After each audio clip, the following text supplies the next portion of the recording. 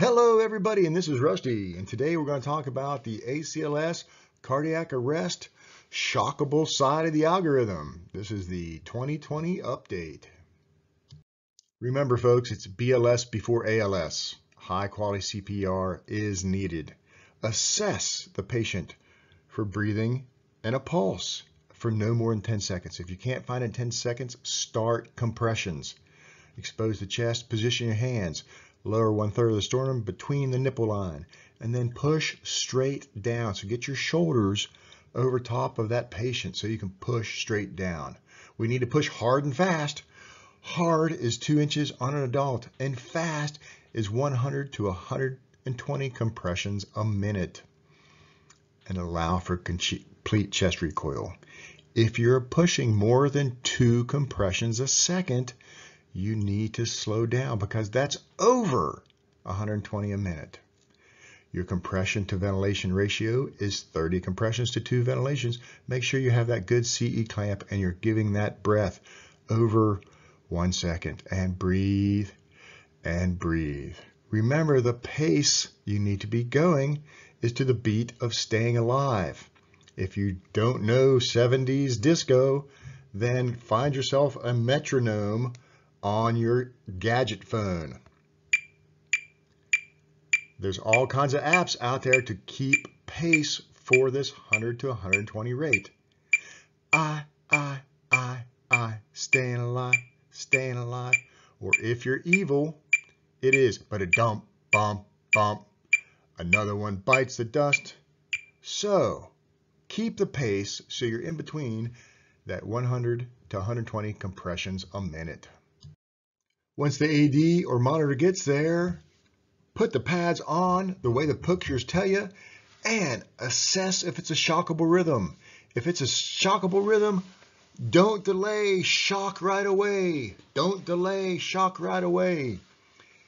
And those shockable rhythms are VFib and pulseless VTAC. And remember to switch compressors every 2 minutes. The same with your defibrillations. You're defibrillating every 2 minutes as long as they're in a shockable rhythm, and you're switching compressors with that 2 minutes defibrillation to keep that high quality CPR. One fact that the American Heart Association stresses now is chest compression fraction. Our goal for chest compression fraction is at least 80% of the cardiac arrest, somebody is doing compressions. So remember to minimize those interruptions in compressions to less than 10 seconds. You can keep compressing while the defibrillator is charging. And then if you need to shock, you're just going to hover. When they say clear, there's no more put your hands in the air, stand back 20 feet. Hover 6 to 8 inches above the chest. So as soon as the shock's delivered, you get back on cardiac compressions. And those are how we can increase our chest compression fraction. All right, we started CPR, got our oxygen hooked to our BVM, got our monitor and defibrillator, and we identified a shockable rhythm, VFib or pulseless VTAC. Don't delay, shock right away. After that shock occurs, you're going to start CPR and get the work done. Start CPR and get the work done. That's IV, IO access, and advanced airway in place. Steps 1 through 3 of the shockable side of the cardiac arrest algorithm is high quality CPR. Like I said, we're doing 30 compressions to 2 ventilations with that metronome. Dun, dun, dun. We're identifying our shockable rhythm, VFib or pulseless VTAC, and we are defibrillating every 2 minutes while they're in the shockable rhythm. The sequence is, if you don't know what brand of monitor is, you're just going to charge to the max setting on the monitor. You're going to clear the patient, which means hover, and then you're going to push the defibrillation button as soon as you shock, then immediate CPR. Immediate CPR is steps 1 through 3 of the algorithm. The next step, step 4, 2 minutes of CPR and get the work done. Initial ALS care, IVs, make sure you got O2 on there, and we've got that ECG. So get IV or IO access and get an advanced airway ASAP. Why? Because once that advanced airway is in place, we can do continuous compressions and 1 breath every 6 seconds. If we do continuous compressions, then our chest compression fraction will be definitely over 80%, because the only time we'll stop is when we are clearing to defibrillate, and we'll make sure that's less than 10 seconds. And then of course, since we got that advanced airway in place, continuous waveform capnography is the gold standard for confirming placement of an endotracheal tube. And we're going to monitor the quality of our CPR. If it's less than 10, we need to increase that quality. So normally it's 10 to 20 for good compressions. Get the work done. Step 5 and 6, remember, shock. Don't delay, shock right away. Defibrillate every 2 minutes while in a shockable rhythm. We're charging the monitor max setting. We're clearing the patient with hover. Press the defibrillation button and start CPR.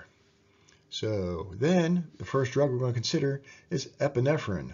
1 milligram every 3 to 5 minutes for the duration of code. But we're trying to streamline it, make it a NASCAR pit stop. So hey, every 4 minutes, we're given 1 milligram of epinephrine. 1 milligram epi every 4 minutes, because every other shock is a 4-minute interval, and we're going to push an epi. So let's keep it simple. Next is step 7 and 8 of the algorithm. Step 7, shock. Don't delay, shock right away. Defibrillate every 2 minutes while they're in a shockable rhythm.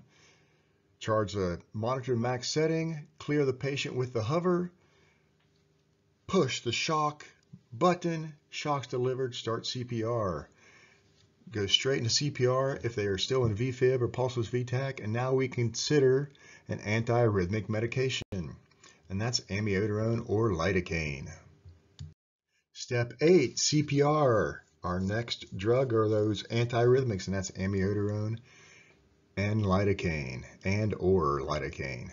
Amiodarone first dose is 300 milligrams, and then second dose is 150. Remember, we're doing a shock, a drug of epi, a shock, amiodarone, a shock, a drug of epi, a shock, amiodarone. So that's the sequenced shock, drug with this shockable cardiac arrest. With lidocaine, we're going to go 1 to 1.5 milligrams per kilogram for our loading dose. And then subsequent doses are half of that loading dose, 0.5 to 0.75. So hey, every 5 to 10 minutes. So I say, let's just keep it simple and do 1 milligram per kilogram. If you look at the Spock, we're down here. We're going to start with our 1 milligram per kilogram on our thumb. And then in 5 to 10 minutes, shock, drug. We're going to do a 0.5 milligrams. And then shock, drug. In 5 to 10 minutes, we're going to do another 0.5. That'll give us a 2 milligrams per kilogram. And then we do that shock, drug, another 0.5 milligrams per kilogram. And then another shock, drug, another 0.5 of lidocaine. And then we'll max out at 3 milligrams per kilogram. So, and that's our antiarrhythmic medications for our shockable arrest. While we're going through all this shocking and drug medication administration, we're going to start ruling out our reversible causes, our H's and our T's. And we have our hypoxia. Of course, you're going to put that BVM onto 100% oxygen when you're ventilating them. Hopefully you got that advanced airway in place and you're breathing 1 breath every 6 seconds.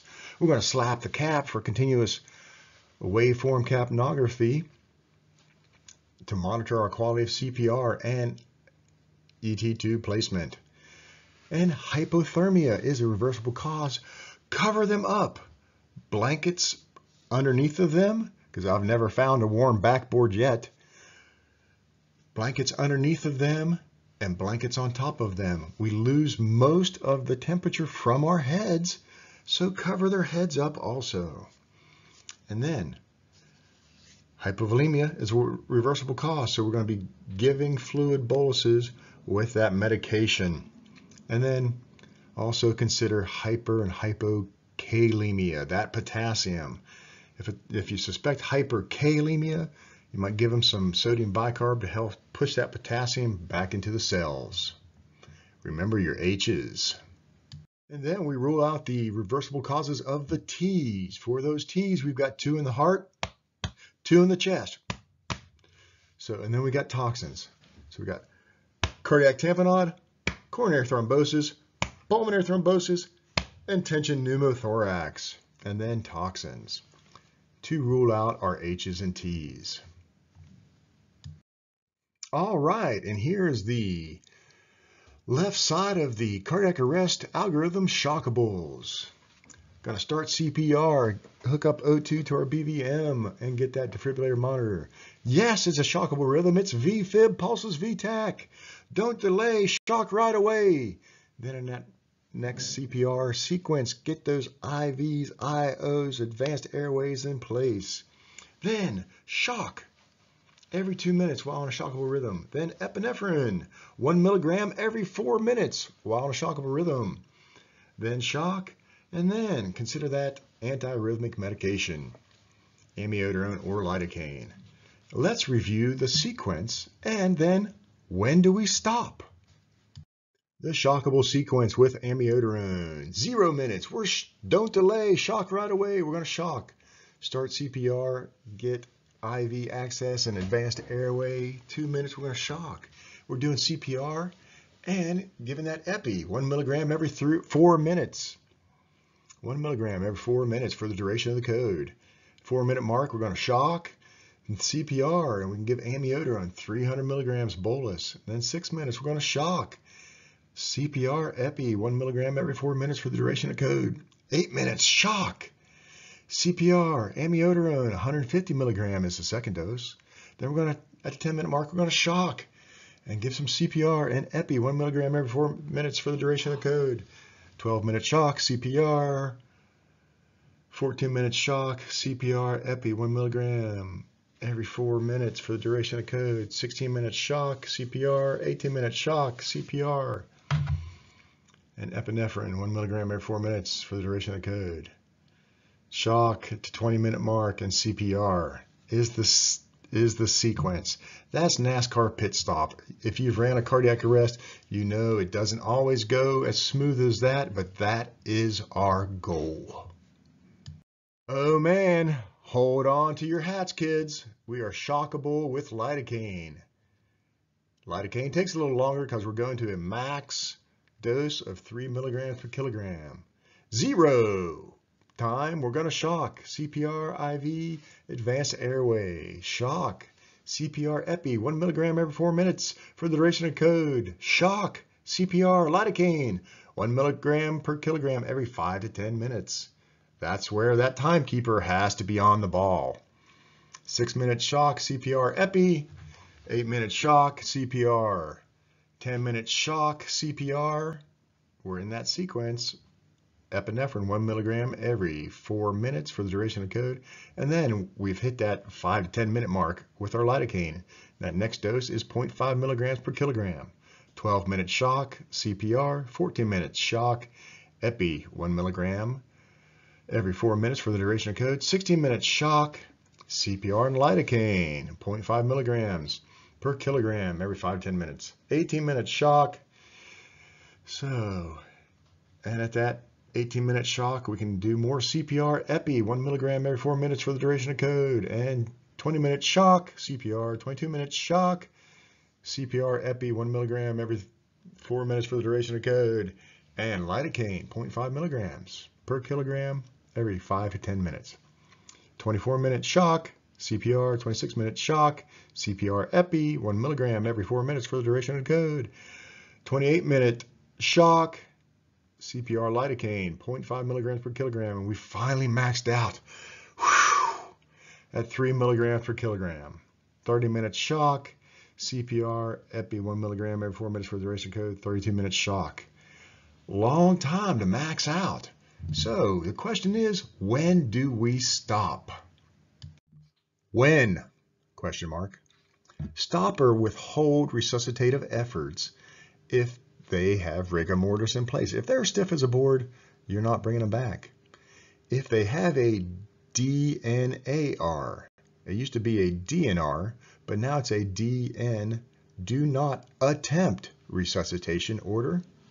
Or if there is something threatening your safety, you can't survive or help anybody if you're a patient too. Some other considerations to starting and stopping, or how long you do it. If it's an overdose, you might work them a little longer. If it's a hypothermic patient that's been submerged, the old saying is, you're not dead until you're warm and dead. So you're going to have to warm them up to pronounce them and stop. Or if you got a temporary return of spontaneous circulation, then you may consider to keep resuscitative efforts a little longer. In hospital considerations of when to stop are time of collapse to CPR, how long was it? Time of collapse to defibrillation if needed. How many comorbidities do they have?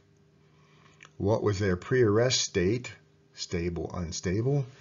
The initial arrest rhythm, what did they start at? V-fib, a pulseless V-tach, or they started out in asystole and PEA. And the response to resuscitation. Did the person lay there unresponsive for hours before somebody noticed?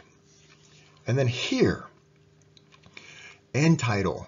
Get that advanced airway, slap the continuous waveform capnography, and monitor that end tidal CO2. Remember that CO2 that's getting off gas from your body is like smoke from the body's fire and metabolism. If the fire is not producing any smoke, then the metabolism is not working. So you can consider stopping if your end tidal is less than 10 after 20 minutes of resuscitative efforts. Because, well, there's no metabolism, not much smoke, and I doubt they'll come back to life. But there's a lot of things to consider. It's just not 20 minutes and done. Take all of those factors into consideration before you stop. Thank you very much. I hope you enjoyed the presentation, and thank you, American Heart Association, for updating our emergency cardiac care algorithms every 5 years. Hope you enjoyed it. Have a great day.